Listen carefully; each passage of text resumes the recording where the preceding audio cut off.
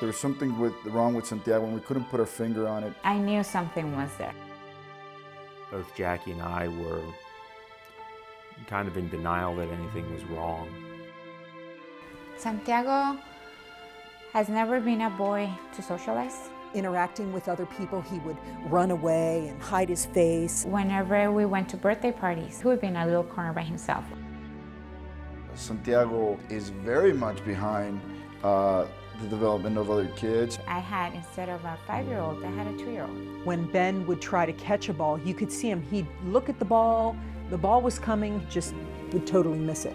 Santiago wouldn't look at me straight in the eye or make eye contact with me, or he'll be squirmish about us hugging him. When Ben's in a situation that's strange or a lot of noise going on, he would get so upset. I remember one time where I went to pick up some pizzas and he wanted a balloon and I said no. And he had a full-blown meltdown, kicked the boxes out of my hand. I had an older woman come up to me and tell me that I was a terrible parent because I couldn't control my child and he needed discipline. And being reprimanded by someone who has no idea whatsoever what my child is going through. Just all these things that totally perplexed us. We didn't know what we were looking at. It's hard to admit that there's something wrong with your child. To me, in my heart, it's just, I mean, it just sank. What do you do?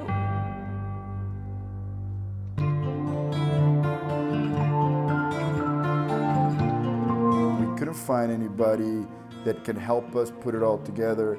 We went from neurologists to psychiatrists to pediatricians, because we came from seeing all these doctors that pretty much just say he's autistic and no solution, or just trying to medicate him. They would give us maybe a diagnosis or a prognosis, but no treatment.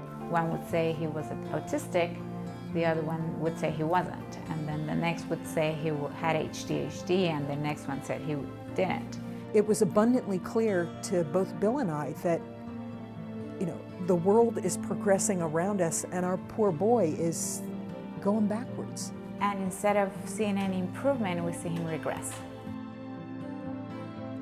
Ben is different. His autism is part of him. I don't ever want to write him off as just an autistic child. He's Ben, he's my son. It was just, what are we going to do? What are we going to do? We finally ended up at the Family Hope Center. We were lucky to find out about the Family Hope Center. It was through word of mouth. Thank God for whoever. But anyway.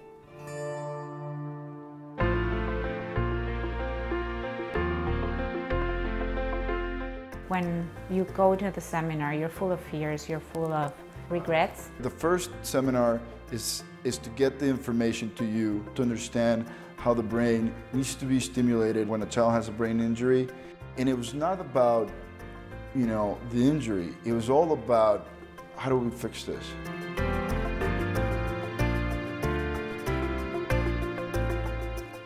What the Family Hope Center does when you go to them is they give you a whole individual program.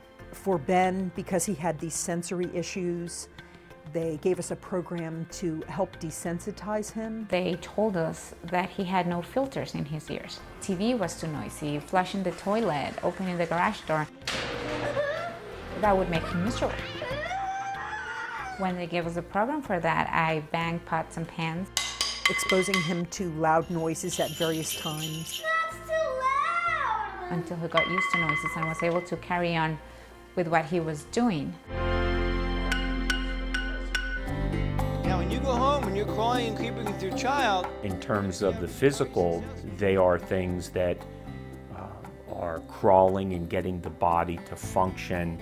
And for him, we created, it was like his train tracks. It's all into train, so that's how we play. A normal developing child would crawl on their hands and knees and then eventually get to walking. Ben did start walking, but there was never any crawling. We started doing exercises to help him with his coordination, from pencil rolls and backflips and forward flips. And everybody started rolling. His sister started rolling, his brother helped him with the backflips. Part of the program is for him to run. We take a mile a day of running. At the beginning, it was a lot of holding hands and dragging him through the mile. Me and him run a few laps around the block. Now he runs independently. Sometimes it's fun to run ahead and make Dad catch up to him.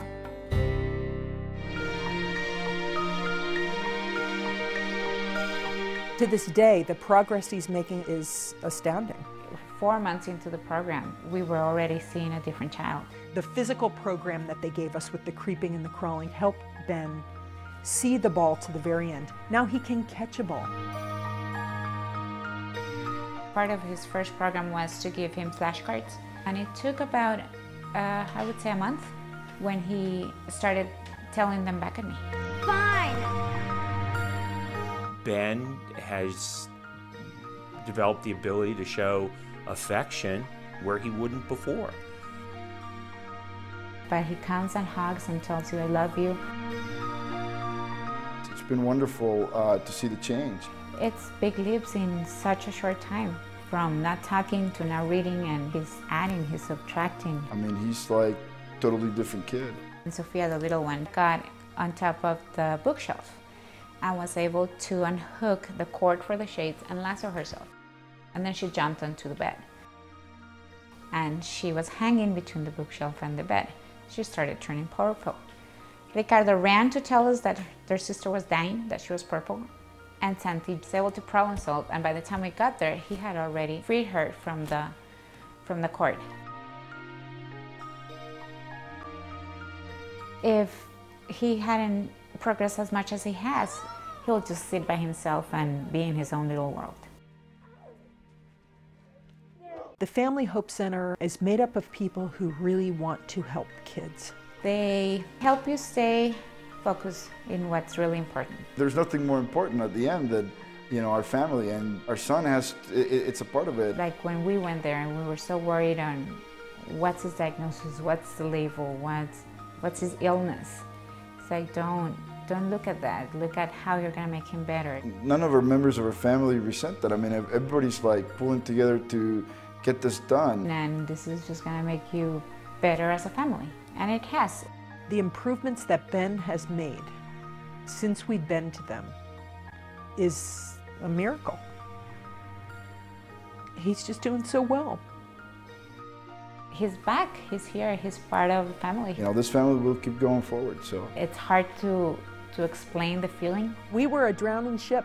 I felt like we were a drowning ship, and there were no ropes left. Somebody threw us a rope. The rope is there, we're on the boat, we're not sinking anymore.